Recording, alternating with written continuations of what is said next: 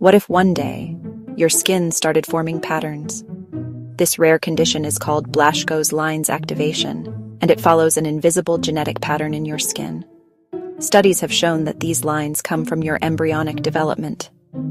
Blaschko's lines are a biological roadmap, silently guiding how our skin becomes visible as swirling darkened or lighter streaks. Every human has these hidden skin patterns. Although invisible under normal light, they can be revealed using ultraviolet light. Think of them as the fingerprint of your skin's development, unique to each individual but usually hidden from view. They could be linked to autoimmune disorders, infections, or genetic mutations. The help dermatologists diagnose unilateral genetic skin mutations and provide insight into skin cell development in the womb.